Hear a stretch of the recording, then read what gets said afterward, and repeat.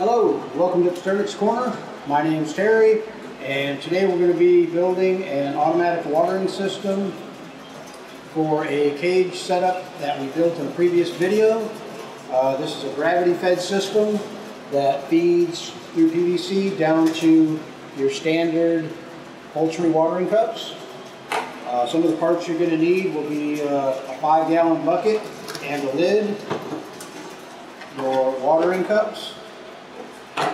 For these style watering cups, I also buy a T, which is 1/2 inch on both ends, and then it's got a, I believe it's 1/4 inch threaded outlet for the cups to screw into. Some of the other PVC parts that you'll need will be end caps, 1/2 inch T's, a 1/2 inch ball valve, and that's to drain and clean out your system. And I also use a 1/2 inch compression coupling, and this is really nice for being able to take the system apart, flush it out, and assemble it back together without having to cut any PVC and reglue it. Also, you'll need a 1/2 inch male threaded coupling and a 1/2 inch male bushing. To seal the bushing in the bucket, I use these washers, which are made for your standard garden hose. These are also available at Home Depot. I think I paid like $1.50 for a whole stack of them. Some zip ties, a tube of 100% waterproof silicone, preferably fast drying. You'll need some PVC cement, and if you have them, some PVC cutters or a hacksaw will work just fine. Teflon tape. Teflon tape works great for putting on the threads of the cups just to make sure you're not going to get any leaks there. And a hole saw if you have it for drilling out the bucket. If not, you can always trace around the bushing and cut it out with a knife. Either way works just fine. Okay, let's start out by drilling a hole in the side of the bucket, which will accept our bushing. The reason I do this first is because I have to put a little silicone around it just to guarantee that it's not going to leak, and that'll give it time for the silicone to dry. What you want to do is measure up from the bottom of the bucket 2 inches and center your hole on that. The reason for doing that is if you get any particles or feathers or dust or anything in your bucket, it's not going to drain down into the system and clog your cups. So we're going to start out. I'm using a 3/4 inch hole saw. Like I say, you can trace it and cut it out with a knife if you don't have a hole saw. But we'll go ahead and get our hole cut.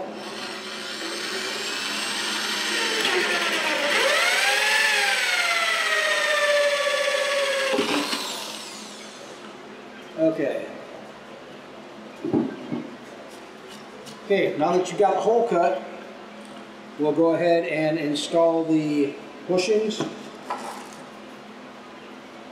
And what you want to do first is put one of these rubber gaskets, rubber hose gaskets, over top of your threads on the bushing that will be on the outside, and then another one which will go on the inside. Now let's see if I can get this right so you can see it here. Here's your bushing and your O-ring. That'll go on the outside just like that. And then this piece will thread over top of this, but from the inside of the bucket, and it will also have an O-ring on it. So you're going to stick this piece through here, run your O-ring up over the threads on the inside, and then start your threads, and then start threading it on. Okay, now that we've got that done, we'll go ahead and run a bead of silicone around the outside and around the inside of it. You just make sure everything's good and tight here.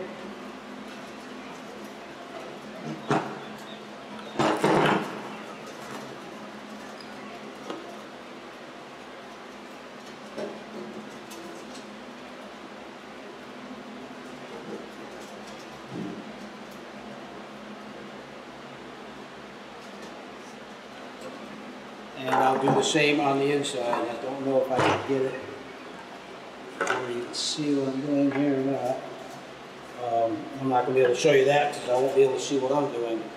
But basically just run a bead around the inside just like you did on the outside.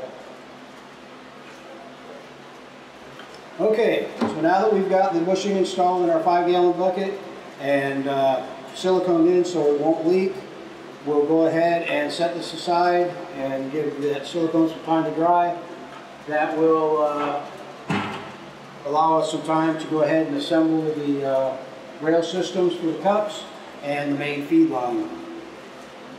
For each rail system, and we're doing 3-stack cages, so I need 3 rails, you need 1 T-fitting, and depending on the number of cups that you're going to put on each rail, and I use 3, you'll need 1 of each of the fittings that's 1/2 inch on both ends, and then the 1/4 inch threaded that accepts the watering cups. And your PVC pipe, obviously. And I forgot to mention this at the beginning of the video. You will need a 10-foot stick of 1/2 inch PVC pipe. Okay, first thing we want to do is cut our pieces of PVC so we can glue the entire rail together. I know from doing this in the past in my other cages that I need about 2.5 to 3 inch pieces depending on the spacing of the cups. I like to keep them a minimum of 2.5 inches apart. If I have the room, I'll go 3. It just allows the birds a little more space.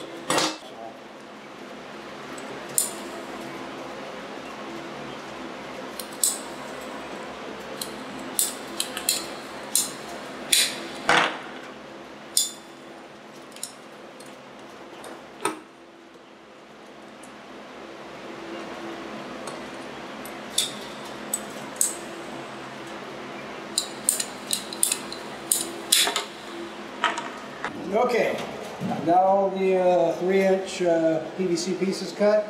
Now we go ahead and start assembling our water cup rails.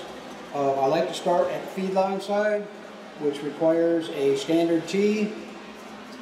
And this side of the T is the vertical feed line, and this outlet here will run to your watering cup rails. So what you're going to do is you're going to go from your T, a piece of the 3-inch PVC that we just cut.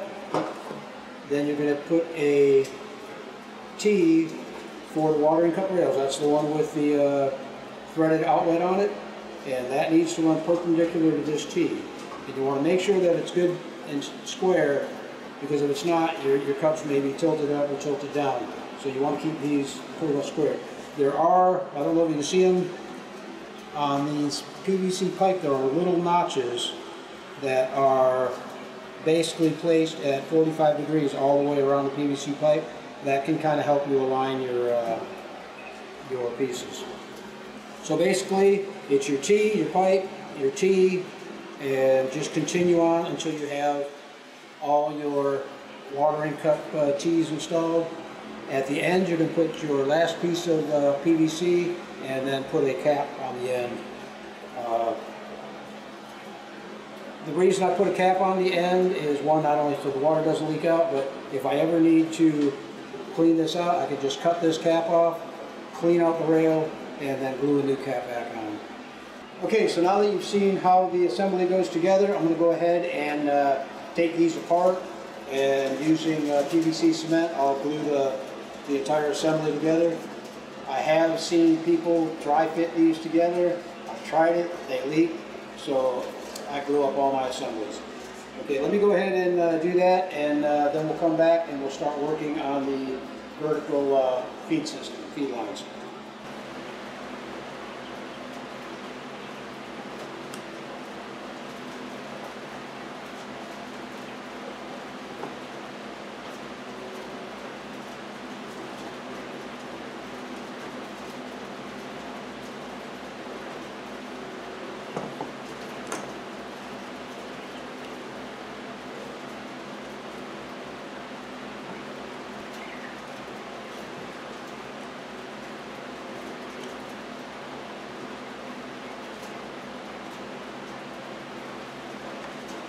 Okay, so I got all the rails glued up. Now we can go ahead and install them on the cages. What we'll do is we'll get all the rails installed first, and then we'll come back and we'll cut our feed lines to fit. What I like to do is mount these 4 inches above the floor. That way my juveniles and my adults can reach the cups no problem. And if I do have to put chicks in these cages, I'll just put a piece of 2x4 down, and they can use that as a step to get up and be able to reach the cups. A lot of my chicks, I'll start them out on the regular quart size waters, this style water, and then even though they're in a cage with the watering cups, I'll start them on this, and I'll have water available in these. And they'll kind of learn over time that, okay, these supply water. And then when I notice that they're drinking out of these, I'll remove the quart-sized cups. So, okay, let's get back to installing these. Like I say, you want to be the center of this pipe 4 inches above the floor of the cage. Because I used 1/2 inch hardware cloth on this and not the 1x2 that I normally use on my cages, I do have to cut a little square out for the nipple to fit through there. So let me go ahead and mark those.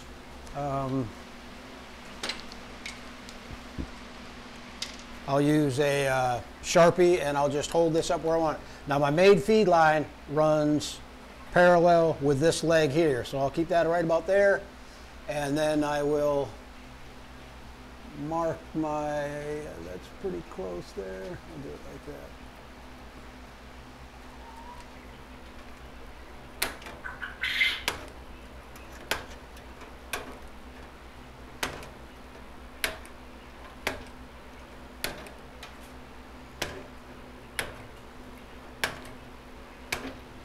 Okay, you probably can't see that, but they're all cut out. And now these can fit perfectly through the holes, and our main feed line is lined up with our leg. So what I'll do is I'll grab a zip tie and just temporarily zip tie this in place.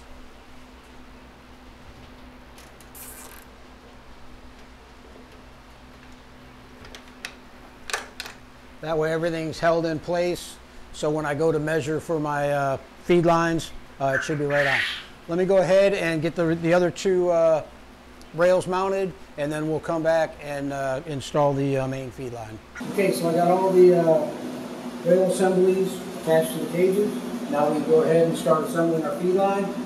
What I did on the bucket was cut a 4-inch piece of PVC and stuck it into this fitting on the bucket, the bushing, and then put a 90 on this side. That'll be our horizontal feed line to our main feed line. That 4-inch piece can be any length you want, depending on how far you want the bucket to sit back on top of the cage. I kind of like it a little bit closer so I can reach it in the water. So the next piece to go in is our disconnect, our compression fitting. And basically what that'll do is we'll cut a short piece to fit here and a short piece to go here, and that way we can take the entire assembly apart. The bucket could come apart separately and be washed out, bleached, whatever you need to do with it. Okay, so I got the PVC cut and installed into the compression fitting, and it's pretty simple. Basically you just spin the cap off the compression fitting, and inside you'll find a rubber grommet. You slide that up over your PVC pipe, stick it back into the compression fitting, put the cap on, and lock it down tight. Now I cut these pieces a little long intentionally, but what I'll do is I'll hold it up there and get me a mark and cut it. So right there I've got to cut on the C. We'll go ahead and cut this.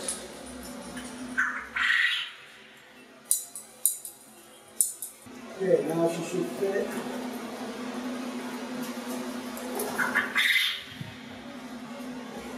And then we've got compression fittings in line. Now all we've got to do is cut a piece from here to here. These are just solid straight pieces. From there to there, there to there, and then the bottom one will be a short piece, and I'll show you that. Let me go ahead and cut these, and then I'll get back to you. Okay, so we've got all the vertical pieces done, with the exception of the last one, and the last one is just a short little piece that will receive the ball valve, and the ball valve is installed so at any time you need to drain the system, flush it out, you can open the valve and drain it out into another 5-gallon bucket and close it off. So basically all we're going to do is just install this down into the last T-fitting, and we'll be done with the feed line. We can install the cups and the watering system will be complete.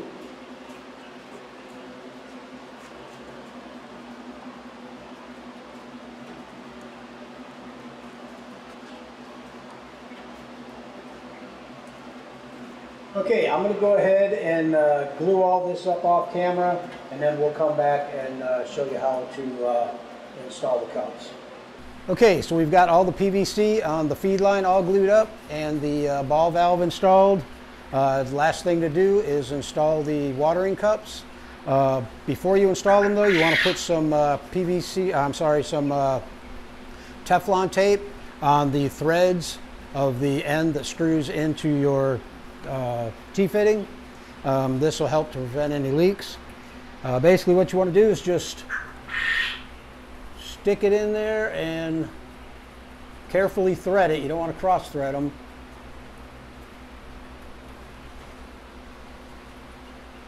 And then just screw it in. You don't want to make it super tight. You just want it to where there's a clear little washer on there. When that washer makes contact with the T, then just give it one more turn. You don't want to smash that washer out of there. It's definitely going to leak. So let me go ahead and put this last one in this one. Okay, I wanted to show you one last thing before we wrap this one up. On these watering cups, you can take them apart to clean them or service them or replace the parts. Basically, you just grab this black piece and the cup and turn it counterclockwise and it'll slide right out. This little dongle valve shut-off piece slides out also, so you can flush out this piece, you can flush this out, you can replace them gaskets if need be. You push it back together, slide it back in there, lock it, and reinstall it back into your watering system and you're good to go. Okay, so that pretty much wraps it up for the automatic watering system video. I hope you enjoyed it and found some of this information useful. If you have any questions or comments, please post them down below. And if you would, hit that subscribe button. You'll get notifications of any upcoming videos, and it also helps me out. So I appreciate it, guys. Thanks a lot, and we'll see you on the next one.